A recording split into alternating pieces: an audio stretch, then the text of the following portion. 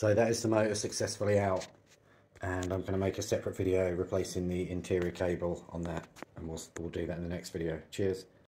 Greetings YouTube, it's Monday, and this the supposedly 3 kilowatt motor, I'm saying it that way because I bought it second hand off Facebook, and it may be just a 1500 watt. So that's the motor that's just come out of the turbine because the wire needs fixing. I've taken the liberty of removing the screws and also the bolts that hold the chain wheel on that links to the chain that's driven by the drive shaft. That, in comparison, is a 1 kilowatt motor, and you can see that there is a difference in the thickness of the rim, i.e. the size of the magnets. This motor, geared up correctly, has made over 3 kilowatts, and that was just a 1 kilowatt motor that's probably 10 years old, maybe older. That's a 20 tooth sprocket, I think, and that's an 18. This sprocket though, it's got some gnarliness on it after the chains come off a few times, and this one looks in better condition overall. So there is more a weight comparison as well.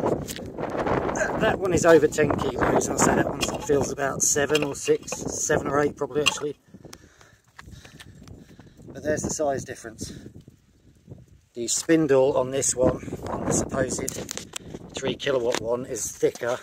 That's like a 14 and that's like a 12. And also the cable on this one comes out straight direct through the spindle, whereas on this one it comes out of a hole in the side, which you'll see because I've got to take this apart to repair it. But yeah, that's basically the size difference of the two motors. This one perfectly usable though, especially when it's in a quite high gear. What are you saying, chicken? So yeah, we'll crack on, and got to take this one apart, but like I say, I've done the hard work removing the screws. Well, I'll say that, we'll see, won't we? So here's the motor, and I did use some of that gasket paste in there. I'm not sure if you can see it. I'm not sure how easy it's going to be to get off. We'll see. First I have to give the gear cog a tap, and that'll come loose.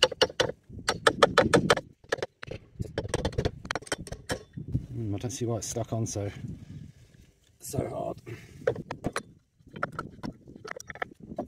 It was the black gasket paste, which is very sticky. So this may not want to come off. We'll find out. What you don't want to be jamming knives and stuff in there. I've got a scraper. Don't worry, be gentle. This may end up being more difficult than I had first thought. Whoops.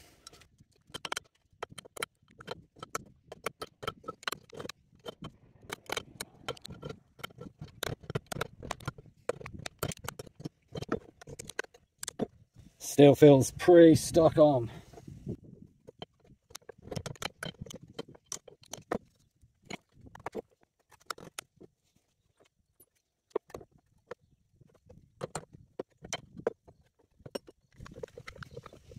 I think this is going to be a lot bigger job than I thought.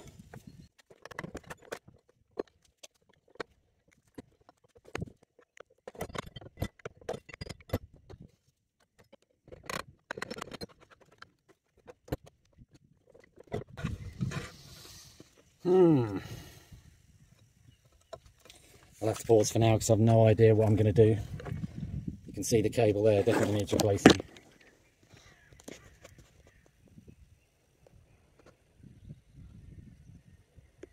Bugger.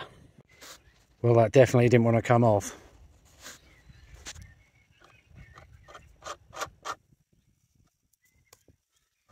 The bearing feels all... Oh, that's good, isn't it? Like the top's come off the bearing. Oh dear, that is not very good, and the bearing's got loads of shit in it. It feels okay, but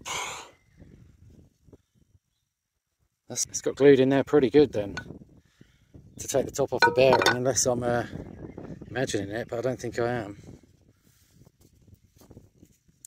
So it will have to be I don't know, I need to have a think about it for a bit and then I'll decide what I'm going to do. Yeah, that is very unusual. That's a better angle to see the top of the bearing, the inside of the bearing, and then the top of the casing here with the almost brown and gold colour. That's the top of the bearing. Strange.